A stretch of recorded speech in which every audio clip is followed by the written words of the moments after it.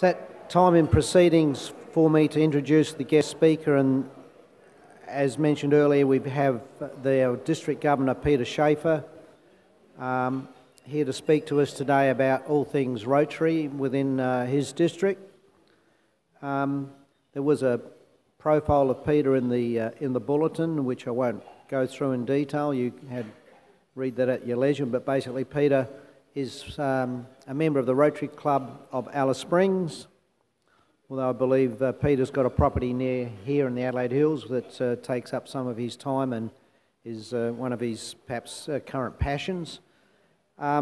Peter's got a background Royal Australian Navy, like my son, so 21-year military history, perhaps a little bit longer than that, in the Navy.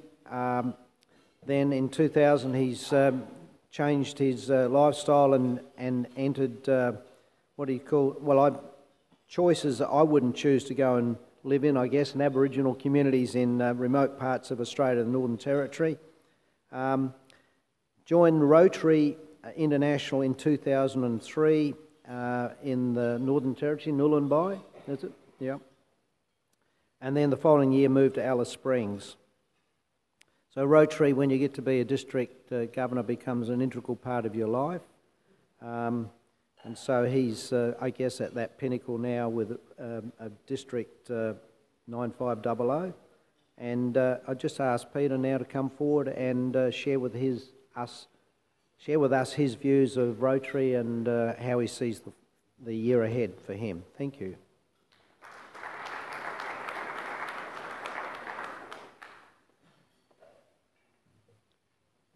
Thank you very much, Rob. Yeah, it's true. Rotary becomes very integral to your life. In fact, it becomes very over-consuming. Recently, I went to my brother's birthday, actually. Recently turned 72. But I realised that was the first time in about 6 weeks that I'd done something social that was not around Rotary.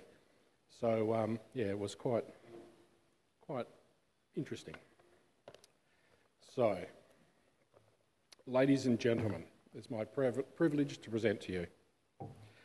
As you'll know, I hail from Alice Springs, and the geographical isolation of Central Australia became very apparent to me on the onset of my DG journey some 2 years ago, and I've been on a steep learning curve ever since.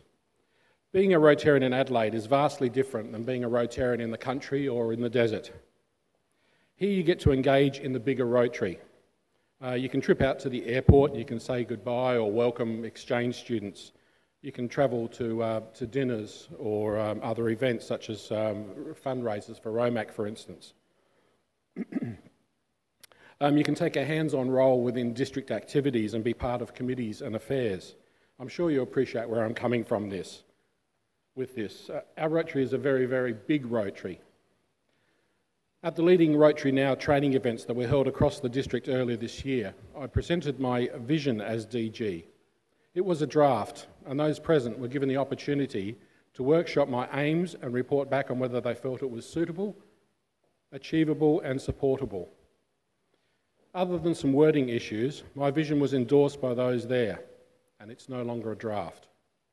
In summary, and in no particular order, my vision, or now as I refer to it, our vision, is to continue a cohesive relationship between the clubs and the district, to support the call by the RI President for environmental projects such as tree planting.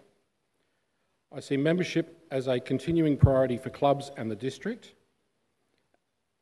to support to become a more diverse and inclusive Rotary through an increase in underrepresented groups, to view engagement in projects as a priority over meeting attendance, and also to measure volunteering. For clubs to engage in at least one international project and to use grants to compound its effectiveness. To do local projects and exploit these as opportunities to promote Rotary, and to embrace the challenges and opportunities that lead up to, in the lead up to a new district in 2020. So now, at the eve of change and the opportunity of growth, we'll build upon the good work that's already been done throughout the district over the years. As you know, government, business, industry, in fact all sectors of our global community and also our society here in Australia are advancing through change. Look at the changes that we've seen in the last 20 years just locally here. Rather than list some, I'll just ask you to reflect upon them. But things like our phones have gone to mobile phones and now they're personal devices. Our computers and laptops are now an integral part of how we enjoy communications. GPS and Google Maps. Shopping. You can do it now, you can do it anywhere and at any time.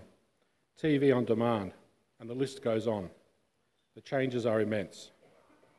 Rotary is changing, and clubs have the licence from Evanston, or our main body, to do so.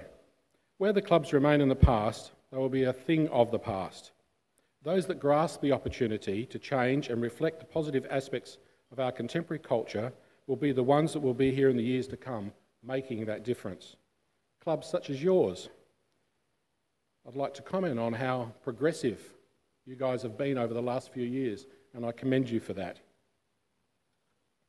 The introduction of change for our clubs is much harder to effect than those changes imposed upon us by the likes of the banks and the corporations.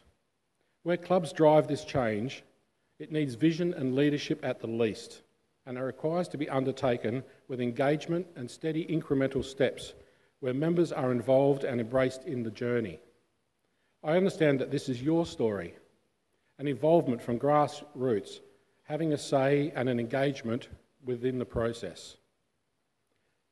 This leads me to the change that we're on the eve of, the amalgamation of two districts. This is happening, and it will be happening in 3 years' time. And it is envisaged that a joint district committee will be formed to oversee our respective districts, develop into a large body, both geographically and in club numbers. By virtue of this geography and club numbers, we will most likely need to go about the business of managing our district in a different manner than we currently do. It's not a daunting prospect, it's actually an opportune time for the district to reinvent itself, and district management to reinvent itself too. To put our money where our mouth is, to show that we too would change for the advancement of Rotary in our little corner of the world.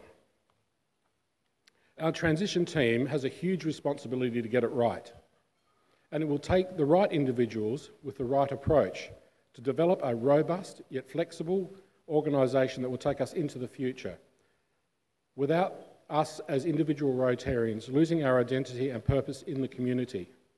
My vision is for a phased or incremental move to combine our operations rather than implement a whole new structure on the 1st of July 2020. Some areas, like the Rotary Health Foundation, have already gone down this track through a path of efficient rationalisation, long before the amalgamation was announced. I encourage each of you to embrace the changes both within your clubs and broadly across the two districts. Without this, we risk withering away into insignificance, and there are many folk out there who benefit so much from what we do and what we give. Let's continue in making a difference and continue year after year. I'll go out on a limb here. There are some very important and influential people in this room.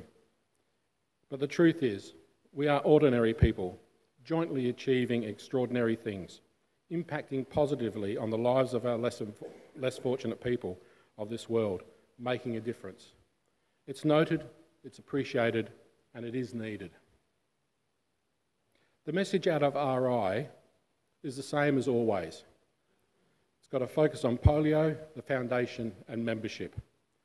Not to take away from the importance of these, but we've heard this for so many years now that I believe their relevance is ingrained in our psyche. We know this and we do this instinctively. Regarding polio, it is estimated that about a further $1.5 billion will be needed to see the issue knocked on the head. $1.2 billion was recently pledged at the convention in Atlanta, including a new commitment from the Gates Foundation to engage with Rotary to the tune of $50 million on a 2-for-1 upsizing. The remainder was pledged by governments and other NGOs and organisations from around the world. leaving us approximately $0.3 billion to meet that goal. And I think that's something Rotary can do. Additional focuses for the year are, though, trees. President Ian has asked for a tree to be planted for every Rotarian. That's 1.2 million trees, or if we include our Rotaractors, as we should, it'll be 1.5 million trees. To this end, Bob Cooper, my counterpart from District 9520, just on the other side of the river, and I approached the management committee of Kylpram Station to see if there was a partnership opportunity there. The result is the Risley Forest.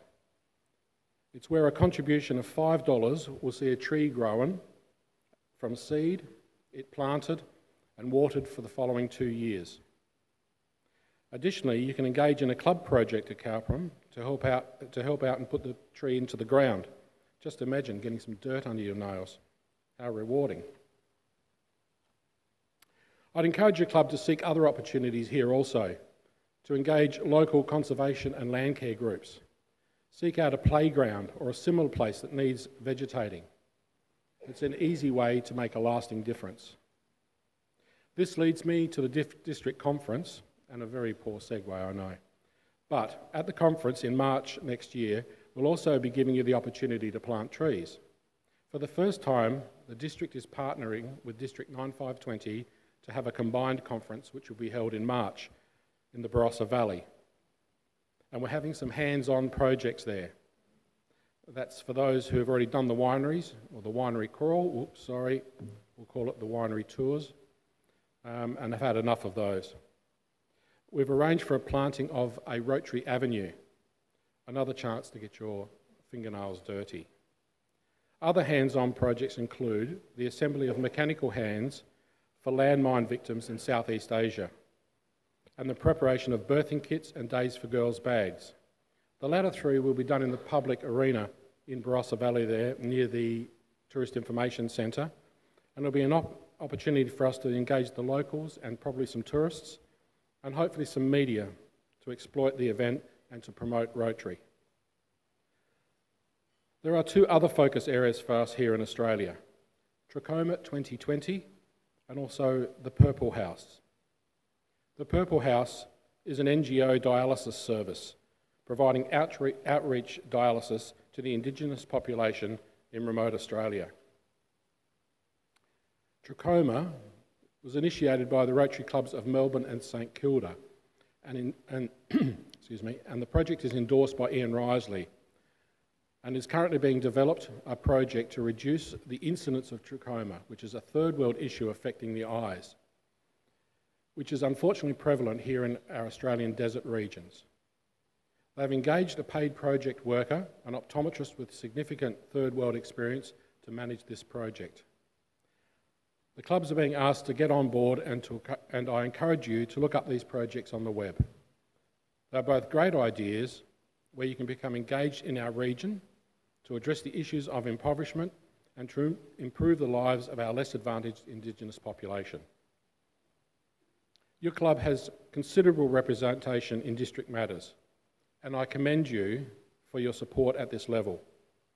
David Egan, sitting at the front here, he will be engaging on the Governor Journey in the next year, and he'll be standing here talking to you about his plans next year. Several others of you are engaged with committees and district roles. I thank you for your engagement with the district.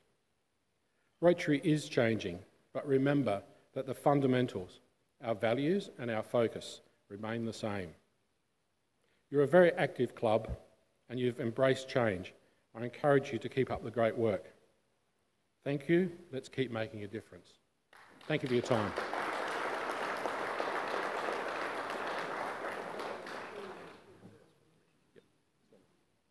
Right, thank you, Peter. That's a nice broad coverage of what's happening in Rotary and some new things happening. That was great. Now is time to open the floor to questions of Peter about whatever comes to mind.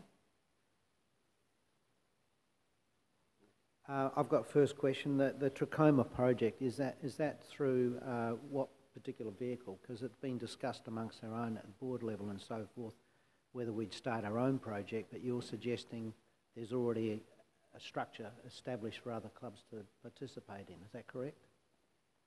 That is correct. There's been some marketing and PR around being organised through the Trachoma 2020 group, so driven out of Rotary Club of Melbourne and St Kilda. At this stage, they have engaged the 3 Rotary Clubs of Alice Springs as, let's call it, partners in developing the program and working out how best Rotary can assist in eradicating the disease. That said, it's not an absolutely curable disease. It can always reoccur. For those of you not aware what it is, if you've seen the ads on television where Fred Hollows restores the sight to some people, it's just the removing of scar tissue from across the eye. So it's a result of poor hygiene, and they're trying to work out how Rotary can be involved and make a difference in that area. That said, there's already a considerable amount of NGO and government involvement here with advertising programs for face hygiene, washing your hands. It's being rolled out through the schools and so on and so forth.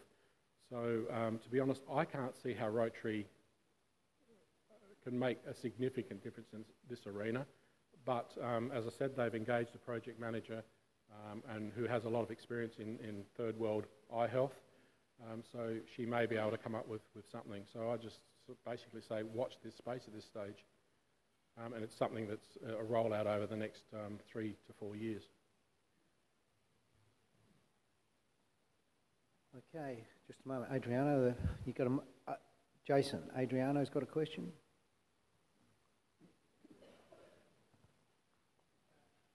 Yes, Peter, we were discussing earlier on before lunch of this joint project that we might do as a district grant with the hands-on project. Yeah. Would you like to explain a little bit to the club, I guess, what we are envisaging embarking on? Okay. So as I mentioned, the plan is to assemble some mechanical hands. Those hands are something that takes about teams of 2 or 3 people to put together. I don't know how much exposure you've had to them, but they change the lives drastically of those people that have lost their hands, mostly through landmines in Laos, Cambodia, and those countries. The plan is to have the assembly of those kits or units available at the conference. And we thought, well, each hand costs $500 to sponsor or to make up as such. And I've approached the club at the meeting here to underwrite as such a district grant where we will apply for the funds across, and also District 9520 will do the same to match it, but so we can raise all up $5,000, which will be 10 hands for assembly at that event. And the club has gratefully accepted my challenge to do so. So thank you. Right. Any other questions? No? Oh, Rob. Just a moment. Reg has got the phone, microphone. Yeah. I think this is worthwhile just mentioning, if you would mind, the issue of measuring hours of service and what all that involves. The different facts that Rotary International is looking at. Okay, it's registering your volunteer hours and also anything that's been provided to the club in kind. For example, a donation for a roof climb here, for instance, to put dollar value to it. They're collecting it through the My Rotary database, which is the Rotary database. At this stage, it's not clear what constitutes volunteer hours and what doesn't. So does a meeting at this venue constitute that or not? Is it the behind-the-scenes hours of putting something together, or is it only just the upfront coalface type thing? I have actually written to Chicago seeking their clarification on that, waiting for that to come through. The reason for it is so that they can quantify when Rotary goes out to its major sponsors, such as the Gates Foundation and many other philanthropic organisations, so they can quantify the work globally that Rotary does and happily put their hand on their heart and say, look, this is the big difference that we make in the world and you should be part of this. So it's a marketing and PR tool. The other side of it is that it is believed that polio will be coming to an end, hopefully this year, which will then mean another 3 years of continued support beyond that, possibly even more. But Rotary is seriously looking at, one, gaining a lot of PR mileage when that announcement's made, so it's not just the Gates Foundation and the World Health Organisation that get a pat on the back, but Rotary does too. But also looking for what could be the upcoming project to replace it, or even should there be a project to replace it. I know when we were in San Diego earlier this year for governor training, we, meaning all 540 around the world governors, were asked what we would see would be the follow-up on this. Most of us from Australia and New Zealand and the Pacific region suggested that malaria was an area, although it's not eradicatable, but it is a disease where, or an affliction where just something simple like nets over your beds at night can make a big difference to people's lives. So that's on that front. Peter. Peter, in the survey that the club did a couple of years ago, one of the key things was hands-on activity. And a lot of nods came up in the room a moment ago when you mentioned the HANDS project at Manham during the privileged year I had as president. Our activity was a couple of hours in a community hall in Manham, putting your hands together and not making sure we didn't drop a little bit on the floor. Only to be matched by the letters coming back from the recipient saying how much they appreciated our gesture. I would encourage, as many in the room had that wonderful experience, I'd encourage members to not only attend the conference but be part of that project. And on behalf of my wife and I, and as part of this club, we'd like to give you a hand in starting the ball rolling. And we commend you for that activity. Thank you. Thank you very much. All right. Adriano has a question.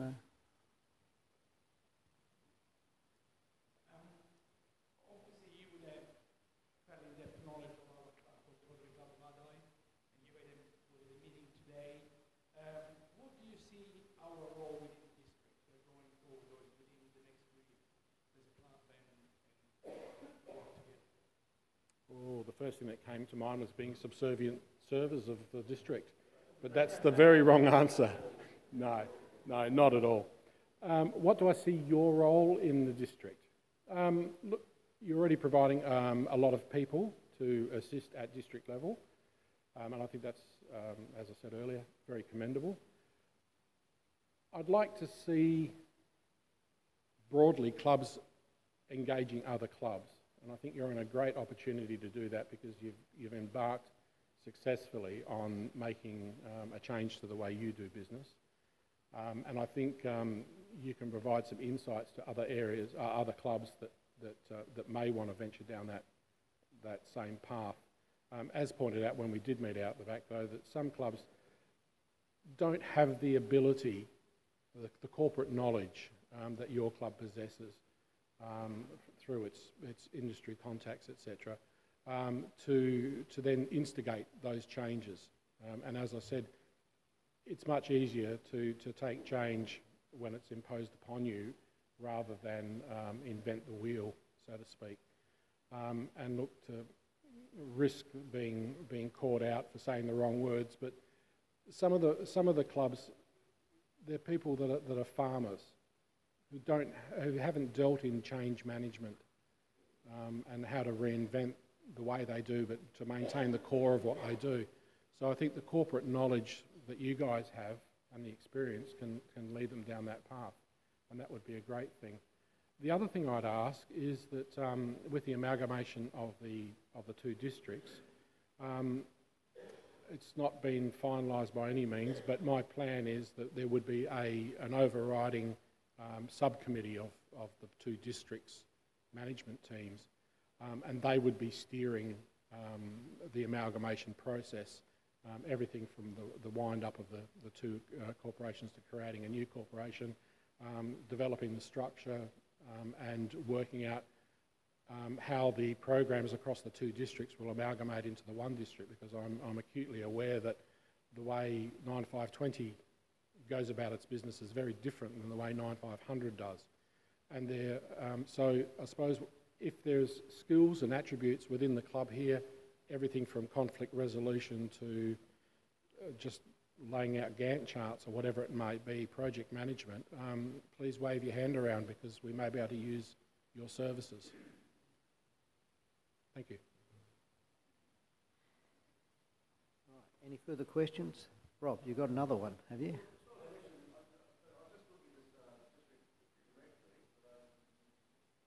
District directory for those that haven't seen it before. You mentioned a lot of members of our club as a whole. You mentioned that it'd be good just to recognise the others that perhaps were involved. And I'm just looking at your, I don't know if you're on the spot. Well, you have.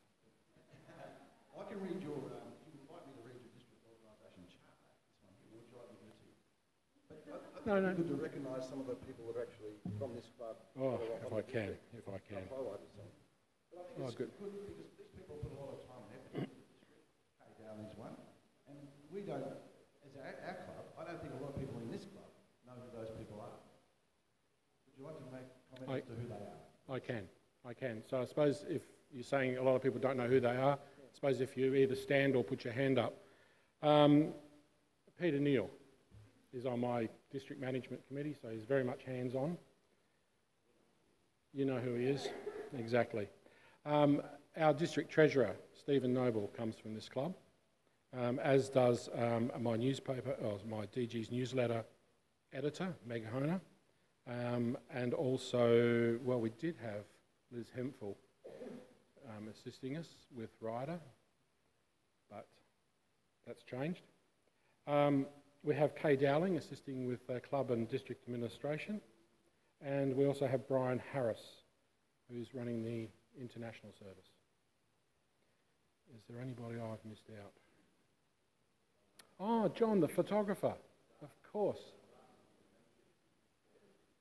Yeah, well, Darcy's on a subcommittee with membership, yes.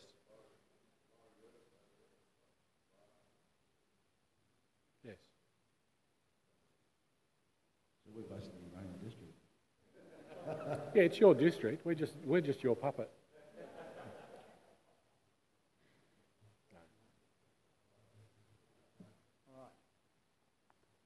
Well, thank you, Peter, for that.